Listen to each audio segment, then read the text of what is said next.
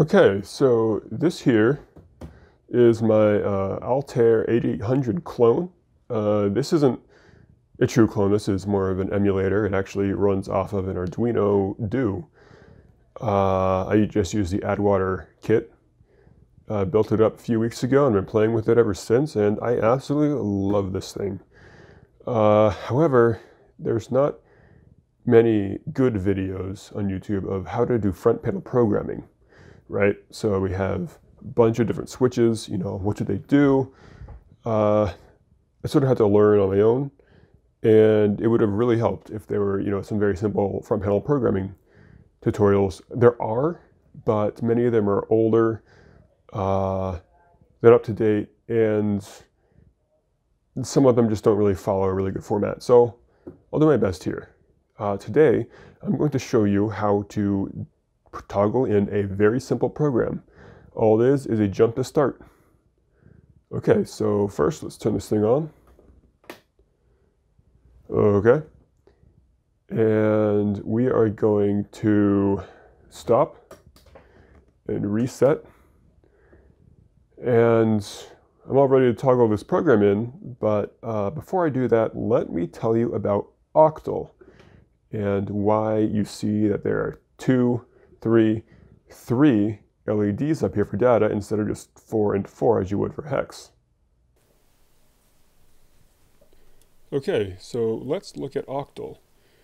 So just a quick refresher. This is an 8-bit computer, and 8 bits make a byte, and let me show you a byte. Let's see, there's 0, 0, 0, 0, 0, 0, 0, 0. 1, 2, 3, 4, 5, 6, 7, 8 zeros, okay? So normally we would use hexadecimal, right? If you split the byte in half, you get 2 nibbles.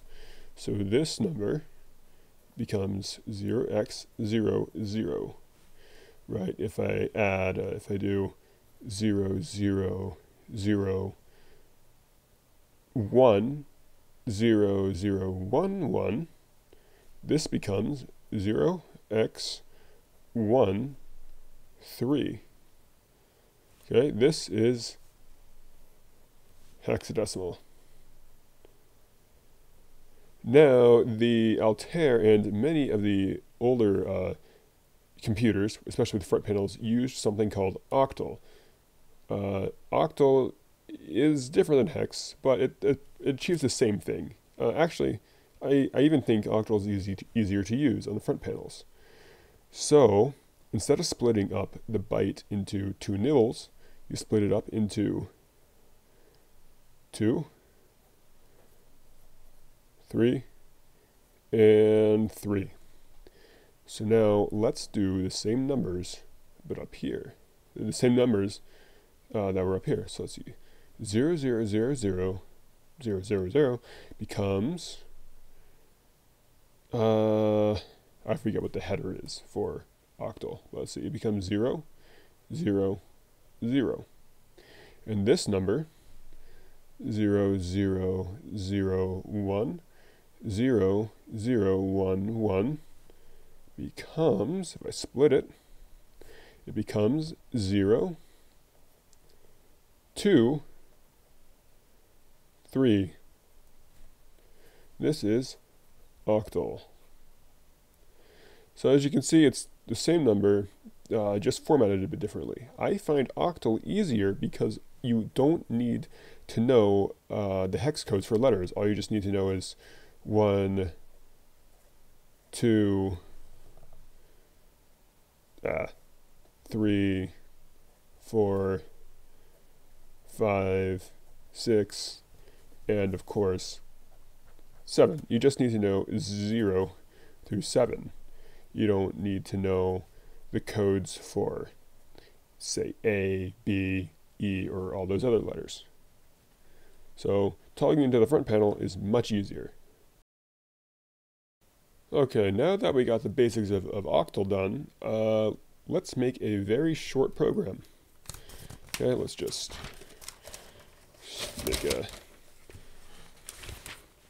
pull up a new sheet here. Okay, let's see.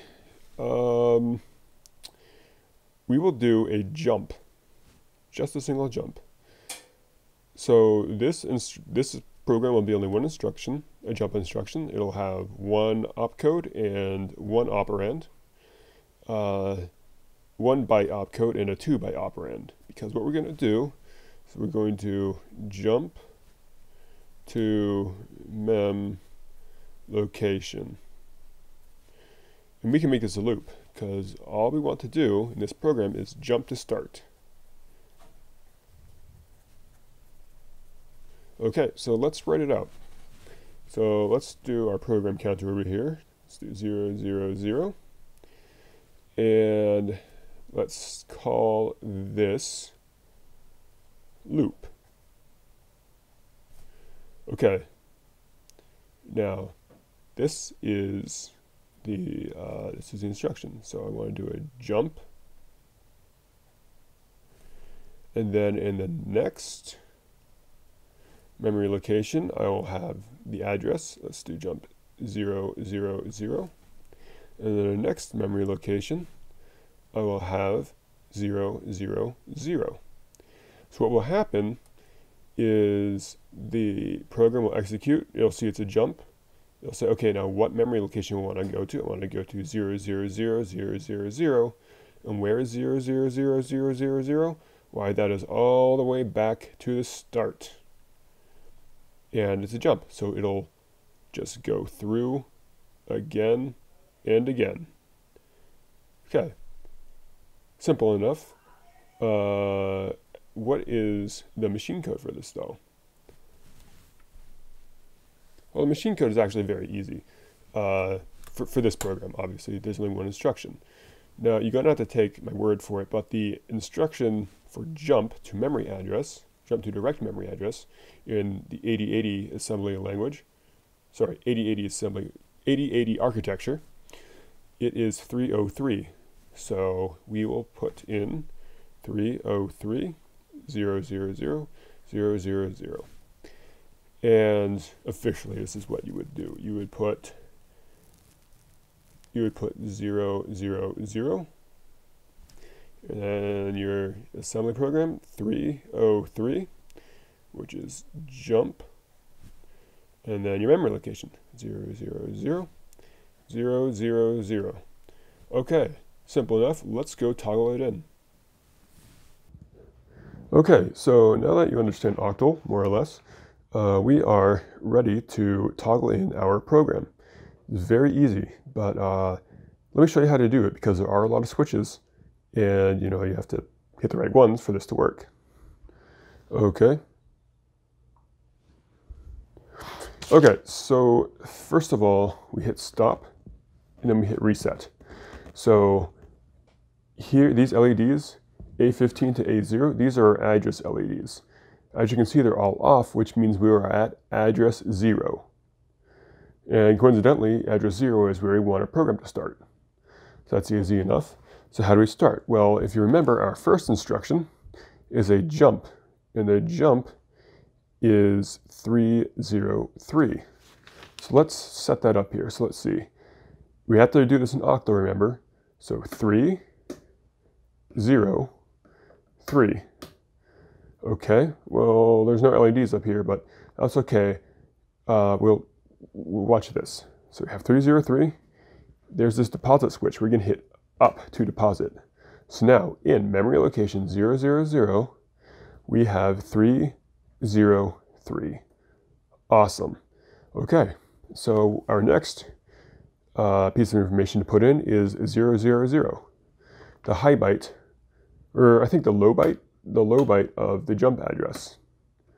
Okay, so let's set the switches 0, 0, 0, and we'll deposit it. Well, hang on, we can't just hit deposit, because if we hit deposit, it'll deposit into address 000.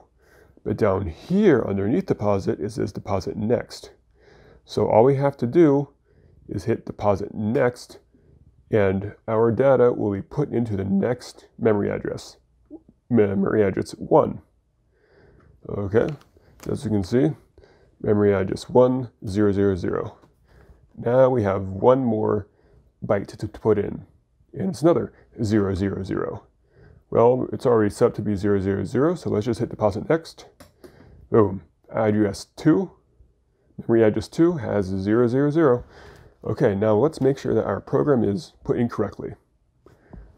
Let's have our switches set to the first memory location of our program, 000. Hit examine, hit upwards on examine, and we can see 303 is on memory address 000, and 303 is jump. Let's look at the next address. We can hit examine next. Hit down on examine. Well, we can see the next address, 1, has 000. Let's look at the next one, 000. Looks like we're just fine. And if you keep examining it, you look at, this is just junk that shows up in the computer as it turns on. Okay, so we are ready to start. What we do is we hit, well, stop, reset. We are back at memory location 000. And let's step through a program to see if this works. Okay, so the first instruction is jump, right? So jump takes 2 bytes. It takes the low byte of your memory location to jump to and the high byte of the memory location to jump to. So let's single step it. There's a single step switch right here. We can hit up. Okay, 0, 0. Jumps back to 000. So you jump, 0, 0. Goes all the way back to memory location 0. And it just keeps doing it all over again. We keep stepping, it just goes in a circle. In fact, if we hit run, it looks like these LEDs are on continuously because it's just going so fast, it's just whipping around. And that's our program. All it is just a simple jump. We can stop it. And we can see where it stopped. It stops at an instruction, and the only one instruction here is jump. So that there is how to do a very simple front panel program on an Altair 8800. Next video, I will show you how to add 2 numbers together and view the result.